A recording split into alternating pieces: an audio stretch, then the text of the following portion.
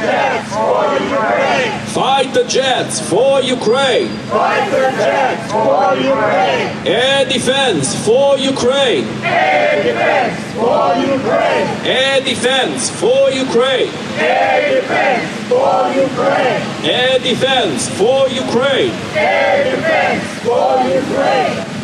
Help Ukraine protect peace! Help Ukraine protect peace! Help Ukraine protect peace! Help Ukraine protect peace! Help Ukraine protect peace! Help Ukraine protect peace! My friends, once again, let's not forget about what was done in the past, because the past gives us a glimpse into the future.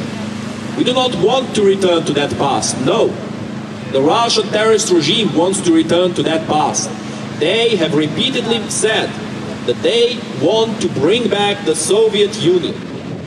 It is no coincidence, of course, that on many of their tanks that have invaded Ukraine, there was a red flag of death being flied, symbolizing the genocide of the Soviet Union.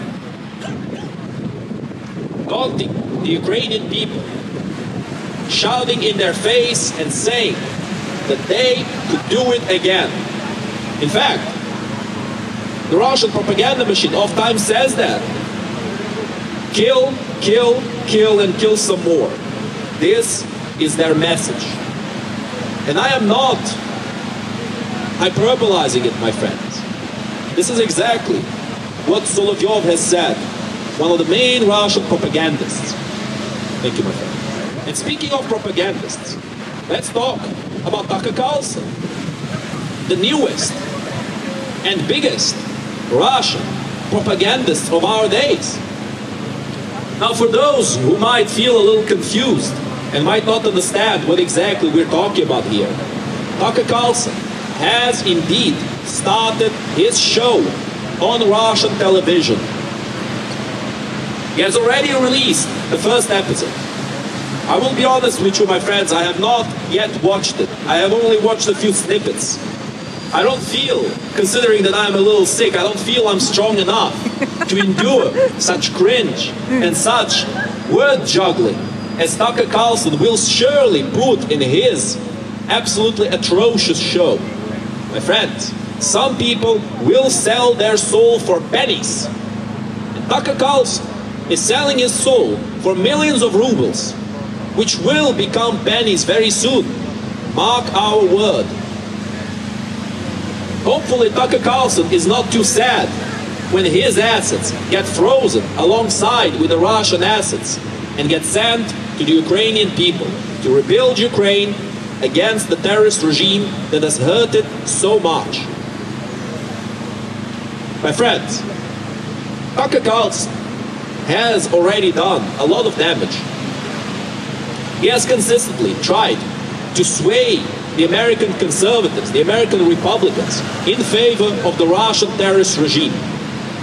Let it be known to the whole world, Russia is an enemy of the West, a sworn enemy, an enemy that has decided to be as such. And they will not stop until either the West collapses or until Russia collapses. Now Russia has very few chances of victory, very few. But why, my friends, why should we allow innocent people to die when we can simply help Ukraine by giving it everything it needs to win and save Ukrainian lives with that? Indeed, by destroying, by annihilating the Russian military in Ukraine, many lives, countless lives will be saved. Because the Russians are the ones coming to kill. The Russian terrorist regime is the one who wants to destroy Ukraine. Is the one who wants to destroy the West. And we will not let that happen, my friends. Let it be known that the traitors will not be forgotten. That the people who, when their aid was the most necessary, turned their back on the free world. Let it be known that those people can never be trusted. Let it be known that people who sell their soul for pennies will do the same to everything that they hold dear.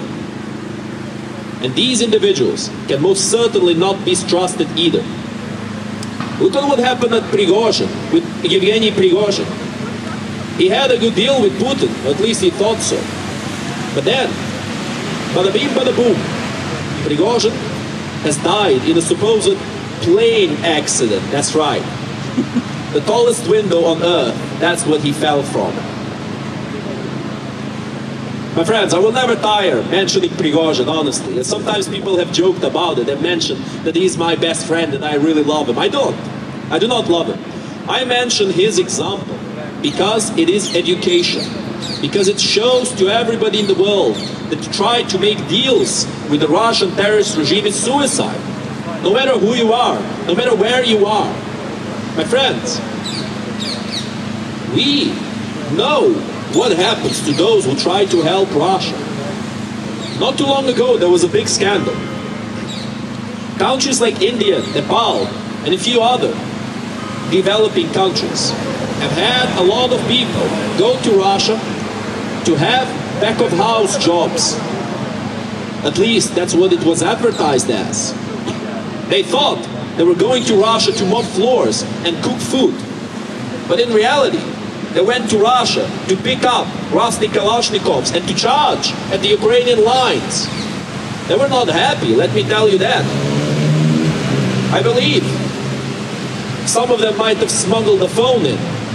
And they have filmed many videos complaining over and over again about what the Russian terrorist regime had done to them. But at that point, my friends, it's too late. It's far too late. When this disgusting monster gets its paws upon you, there's nothing you can do. There's nothing you can do but suffer and regret your decisions of the past.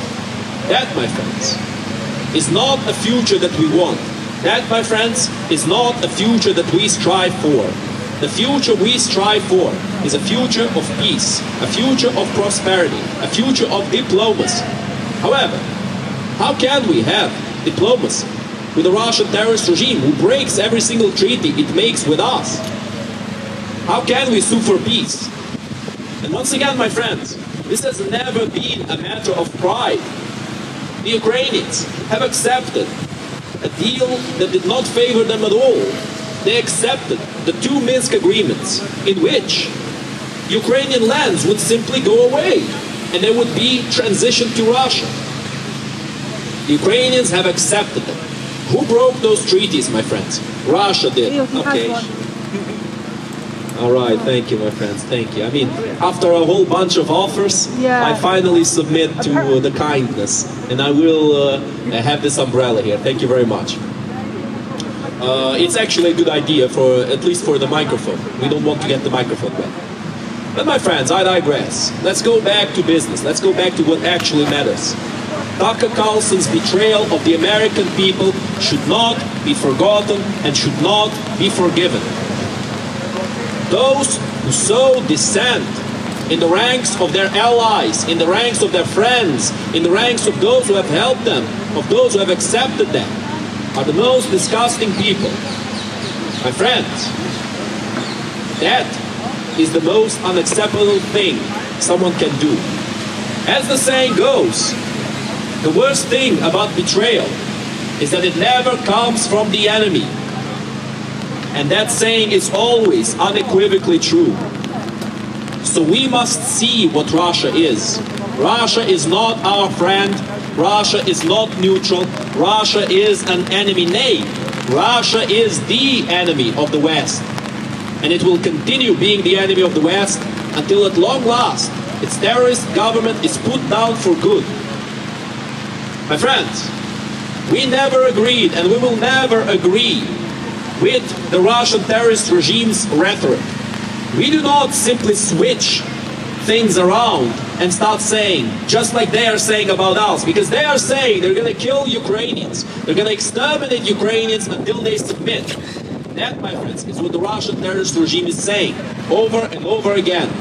We will not reciprocate. We never said and never will say foolish things of the sort of exterminating all Russians. That, my friends, is actually a very close idea to what neo-Nazis believe in, to what Hitler believed in. So Putin should keep that in mind. But Putin, of course, he's been shilling for Hitler over and over again. What we want, my friends, is three things. First, the devolution of all lands to Ukraine. All the lands that were Ukrainian before 2014, the beginning of this war, will be given back. Second, the payment of reparations to Ukraine by the Russian terrorist regime.